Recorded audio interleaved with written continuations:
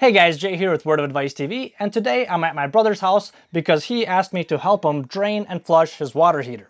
And about that, I often get asked, is it really necessary to drain and flush a water heater regularly? And to summarize my reply, the answer is, for about 85% of people, it's better if they simply don't touch their water heater at all. Just let it do its thing, don't drain it, don't flush it, don't even look at it, just completely ignore it and let it do its thing. I've worked on many water heaters, and I've seen plenty of them over 20 and 30 years old, sometimes even over 40 years old, and the homeowner said they never flushed them or drained them even once. So from my own experience, which, by the way, you are free to agree with or disagree or add on to in the comments below, I'd love to see you there. So in my personal opinion, I believe that for most people, it's better if they just leave their water heater alone. Especially if your water heater is over 10 or 15 years old and you've never flushed it or drained it before, chances are, if you start touching the valves, like the pressure relief valve or the drain valve, then they might start to leak and you're not going to be able to close them off all the way. So now you just created more problems. In those cases, honestly, with older water heaters, it's best to just not touch them. Let sleeping dogs sleep. So how would you decide if you need to drain and flush your water heater or not? My brother, for example, the reason I'm going to do this on his water heater right now is because he has a water catchment system that's literally catching rainwater in a big metal tank outside, and he's using rainwater to supply water to his whole house. Or if you have well water, or if you have water that you know has a lot of mineral content or is hard water, then you may want to consider draining and flushing your water heater. From my experience, it seems like electric water heaters have a bigger problem with this, the sediment and calcium buildup, than gas water heaters, and that's because of the heating elements, especially the lower heating element on an electric water heater. Oftentimes that sediment will build up to that lower element and it'll cause it to burn out faster. So if you're working on an electric water heater and the lower element is burnt out, when you replace that, I would also make sure to take a look through that hole and see how much sediment buildup is inside of that tank. If there's a lot of flakes and other sludgy material, then you might want to stick a pipe in there with a vacuum attached and suck that stuff out. Take some water, squirt it in there, maybe from a garden hose, squirt it backwards, stir it all up and just keep sucking that stuff out, or maybe attach a drain hose to the drain line and drain it out as much as you can and get most of that stuff out of there. As for gas water heaters, it doesn't seem to be as big of an issue. Operationally, it doesn't really affect it. The only difference though, I mean, if you have a layer of sediment and buildup that's about this much on the bottom of the tank, when the burners come on the gas water heater, that burner has to heat through that layer of sediment first before it starts to heat the water up. So efficiency-wise, it does cut down on efficiency, causing your water heater to run longer. To make a long answer short, if you were to ask me, do I need to drain my water heater? Most likely I would say no, unless you know for a fact that your water quality is not very good, or if you have a well or a water catchment system. Anyway, if any of you are interested in what the water is going to look like coming out of my brother's water heater, we're about to find out. I already asked him to turn the power off to the electric water heater before I came, so it's been off for about 3 hours and they've been using the hot water, so most of the water in the tank has cooled off. If you have a gas water heater, then you want to turn the gas to pilot or to off and let it cool off that way. And then you simply attach a drain hose. This is a regular garden hose, and preferably you want a short hose, not like an 100-foot hose or a 50-foot hose. What I have hooked up right now is a 15-foot hose. That way it'll drain a little faster. By the way, I noticed that this drain cap was on here, which reminded me, oftentimes, whenever I go out to customers' houses and they don't want to pay for a new drain valve, if it's leaking just a little bit and tightening it does not stop the leak, if they don't want to pay for a new drain valve, I just tell them, you know what, we can just simply put on a brass cap with a seal in it, and that will be plenty enough to stop that leak. And really, that's all you need. If you have a really slow, small leak, then go ahead and just throw a cap on the drain valve and you should be good to go. Okay, so I got my drain hose hooked up. And before I open up my valve, I'm going to turn off the water supply to the water heater. That way it's not going to be refilling as I'm draining it. Next, what I like to do is open up a couple of hot water faucets in the house to help the water heater drain faster.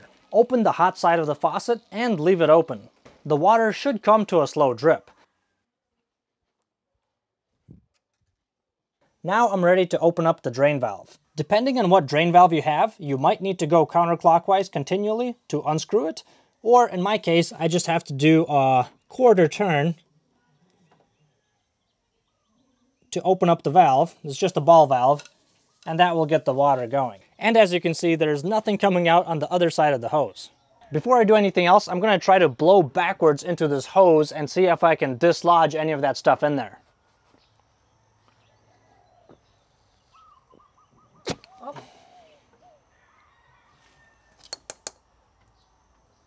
In some cases, opening the hot water faucets is not going to be enough. Your water heater will either drain super slowly or it won't drain at all. In those cases, you might need to open your pressure relief valve to let some air in from the top of the tank so that the water can come out easier. Or you could also crack open one of these fittings on the cold supply, either the top or the bottom of this flex line, to let some air in that way. If I can, I try to avoid pulling the pressure relief valve too often, because once you pull this thing, it might start to leak and you may end up having to replace it.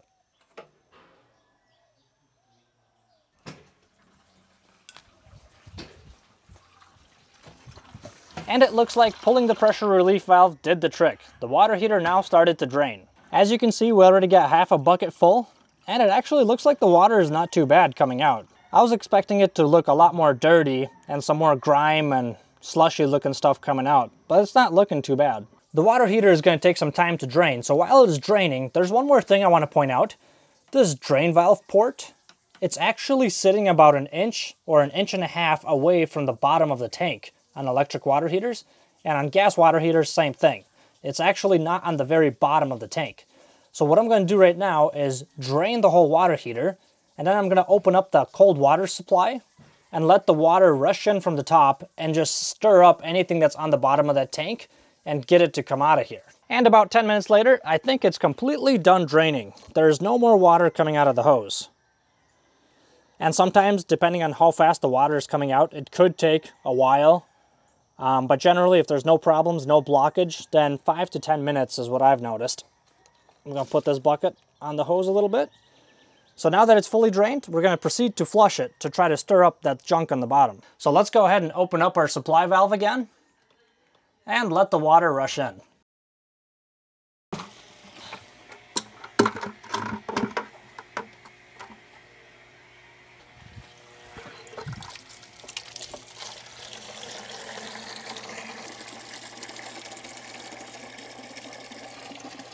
This time during the flush, the water does look a little bit worse. Still not as bad as I expected, but it is dirtier. So what I'm going to do is continue to flush it a couple of times until this water coming out is not going to be this dirty. Okay, the first flush is done. Let's proceed with the second, the third, and fourth, and hopefully it's not going to take too many times. Keep in mind that the higher your hose is, the less the water pressure is and the less stuff coming out.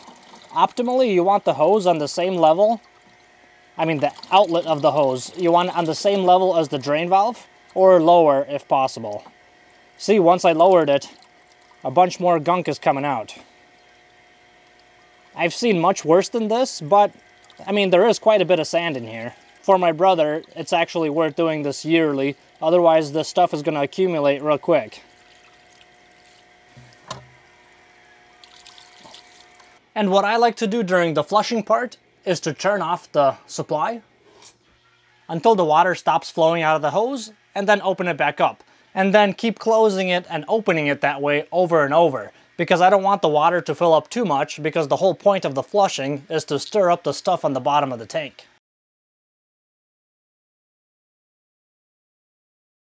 This is flush number 6. And there's a lot less sand and other junk coming out of the drain. So I think I'll do it just one last time and call it a day. In my case, the water flow is really good, but if the water was barely coming out, even with the pressure relief valve open, or if it's coming out really slowly, then that would be an indicator to me that there's a lot of sediment buildup. And in that case, the best thing to do would be probably to take out that lower element and try to vacuum out and scoop out as much of that sediment from the bottom of the tank as I can. After I'm done flushing the water heater, I turn the drain valve off and remove the drain hose. Next, I like to slowly open up the supply, or just crack it open at first, just a little bit. and then look down at my drain valve to make sure that there's nothing leaking out of it. Once I confirm that there's no leaks, then I go ahead and open it up all the way. If you opened your pressure relief valve, don't forget to close it back up. And after the water heater fills up, if there's water leaking out from the other end of this pipe, then you could try to open and close this valve a couple of times. Basically, you're exercising it. Try to open it and close it a couple of times, and hopefully that will reposition the valve so that it seals up nicely. Sometimes it just doesn't close all the way, but if you move it back and forth a couple times, that's all it takes. If there's still a small leak, another thing you can try is just smacking it with a wrench on the side a couple of times. Sometimes if you get lucky, that will be enough. But if no matter what you do, the thing still continues to leak, then you have no choice but to replace the pressure relief valve or live with the leak. While the water heater is filling up, I like to open up a hot water faucet anywhere in the house, or maybe even a couple of them, to get all of the air bubbles trapped in the tank out of the system. A bunch of air and probably a little bit of dirty water will come out of your faucet. When the water flows freely without any bursts of air, then you should be good to go. After the water heater fills up, don't forget to turn the power or the gas back on. That is all I had for you today. Thank you so much for joining me in the draining and the flushing of my brother's water heater. If you have anything to say about what you just saw, please let me know in the comments below. Thank you so much for watching this video. Don't forget to mash that like button on the way out, and I'll see you next time. Whoa, Jay, did you get a haircut? What was that? A haircut? No, I got them all cut.